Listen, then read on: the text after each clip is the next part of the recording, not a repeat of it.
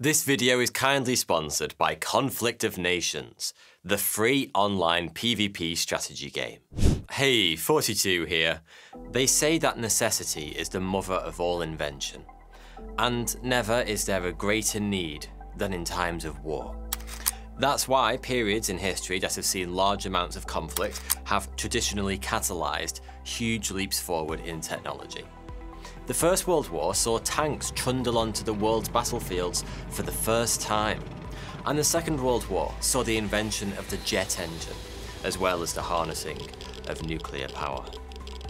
This process began literally thousands of years ago, and it's still ongoing today, which is why the battlefields of tomorrow will undoubtedly look very different to the ones you and I grew up learning about in history class.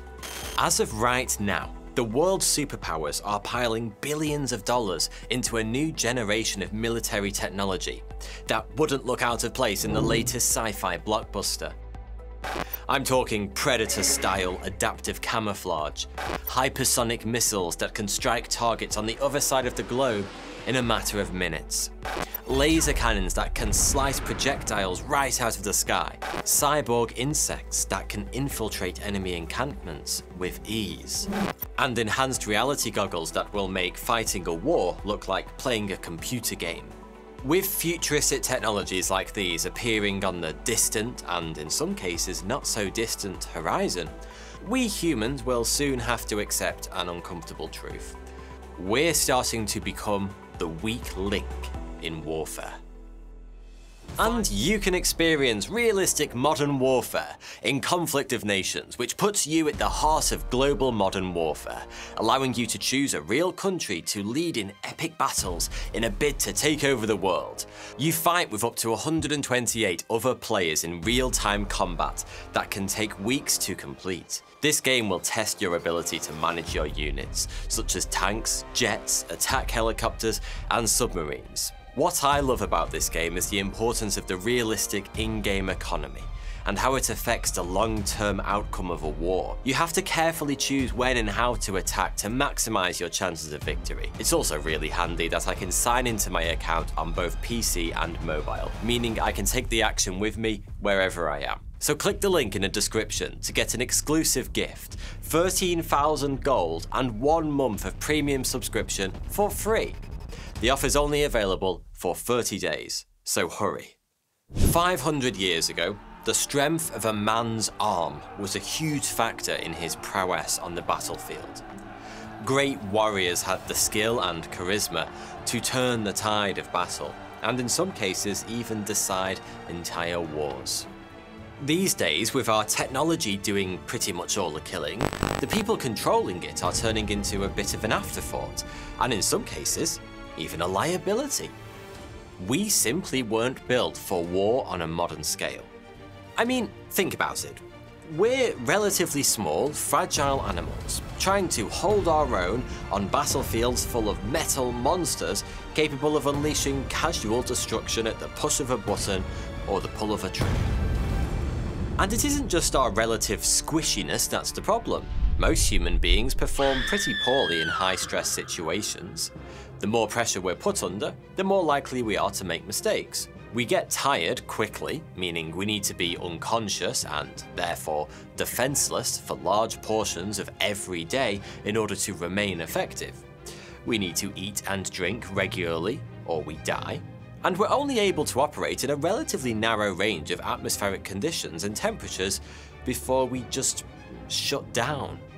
We get sick fairly easily, we die if you dunk us into water for too long, and we turn into horrible little monsters if you feed us after midnight. Oh, sorry, that last one's Gremlins, isn't it? Anyway, what I'm trying to say is this. As fantastic as our human militaries are, military technology grows more proficient at annihilating enemies every year, making human soldiers increasingly obsolete as a consequence. One way to circumvent this inherent human fallibility is to just go full technology and let the machines wage war for us. As scary as that may sound, there's a good chance it's already happening. A UN Security Council report published last year appeared to suggest that anonymous, AI-controlled drones took actual human lives on the battlefields of Libya in 2020. And that's almost certainly just the thin end of the wedge. As AI continues to improve, killer machines could well become a military mainstay. But there is one way to remove human fallibility from the warfare equation without actually removing the humans. One that's being explored by governments all over the world right now. We can simply stop humans from being fallible in the first place. From the wheel to the steam engine to quantum computers, technologies are tools that we use to make our lives better. But our understanding of science is reaching a point where we can begin to consider not only how we can keep making better tools, but how we can make ourselves better tools. In 2018, Chinese scientist He Jiankui edited the DNA in embryos of a set of twins to make them less susceptible to HIV. The experiment was incredibly controversial for reasons I'll come onto in a minute, but it was also incredibly significant. When the twins were born, they became the first gene-edited babies in history. And whilst making soldiers immune to HIV probably wouldn't give them all that much of an edge on the battlefield, there's no reason why we couldn't apply the same cutting-edge technology used by Jiankui and his team to create other, more drastic modifications to the human genome. Modifications that could conceivably pave the way for real-life super soldiers.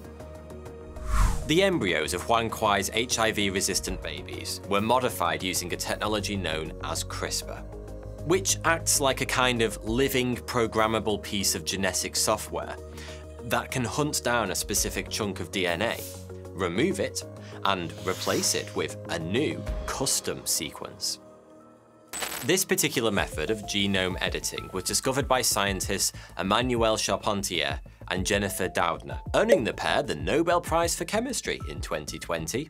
And there's a very good reason why the research was honoured with science's highest accolade. CRISPR could, quite literally, change what it means to be human. For starters, having the power to edit our genes means we may one day be able to all but eradicate a whole host of diseases, including cancer, cystic fibrosis, and Huntington's disease, among many others. And that may well just be the first step on a much longer journey, because eventually, we may be able to use CRISPR not only to eliminate undesirable genetic traits, but to actively enhance or introduce desirable ones. So, what would you do if you could bestow any genetic gift you wanted upon your children? If you're a loving parent, perhaps you'd go for genes that would make your child more intelligent or more attractive. Or maybe you'd give them a smattering of the recently identified genes that have been linked to people who earn higher incomes. But if you were a military leader looking to gain an edge on the battlefield, well, in theory, your options would be limited only by the potential of the human genome itself. To put that another way, you could design a human being that could do anything within the genetic capability of our entire species. Think of it like min-maxing a character in a video game, except you're basically just maxing. Gene editing could be the key to faster, stronger, more resilient humans with enhanced intelligence and an increased tolerance for pain. It could be a way to make soldiers bred specifically for high-altitude warfare, desert combat, or covert operations. In other words, real-life super soldiers. Of course, there's one teeny tiny issue with all of this. Gene editing in humans is an ethical minefield. I mentioned earlier that He Jiankui's experiment to produce HIV-resistant babies was controversial. But to tell the truth, I was underselling it a bit. The experiment wasn't just a little bit edgy, it was illegal. Jiankui wasn't just the first person to create a genetically modified human, he was also the first person to go to jail for it. Editing the genes of human embryos is banned pretty much everywhere on the planet, and for good reason. Messing around with the human genome is akin to playing God. And it's safe to say that nobody alive really has the required qualifications for that particular job. If we want to improve our species through genetic enhancement, who gets to decide what counts as an improvement, or which traits need eliminating? You don't have to be a student of history to know that some very, very bad things have been done in the name of one person's idea of genetic superiority. But CRISPR is a technology of such power that we can't simply sweep it under the scientific rug. Much like research into atomic weapons during the Second World War, gene editing is going to happen, no matter how bad it might ultimately turn out to be for us as a species. Genetically modified soldiers could change the face of war forever, allowing world superpowers to breed elite armies that are tougher, stronger, and cleverer than the enemy. And let's face it, as a species, we humans have shown many times that we're willing to pay any price for that kind of power.